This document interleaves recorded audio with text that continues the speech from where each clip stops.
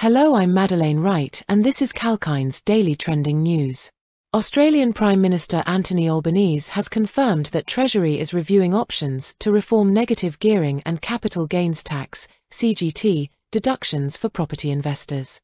However, Albanese did not specify whether the government had requested the review, emphasising instead that the public service often considers a range of policy ideas.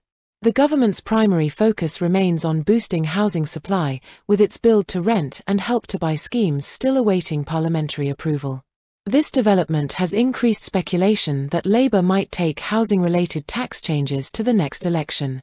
Previously, Labour proposed limiting negative gearing to new homes and reducing CGT discounts, but these efforts have faced mixed electoral outcomes. While the Greens advocate for completely phasing out negative gearing and CGT deductions, economists suggest that the problem lies in the interaction of both policies. Shadow Treasurer Angus Taylor criticised the potential tax reforms, arguing they would exacerbate the housing supply crisis.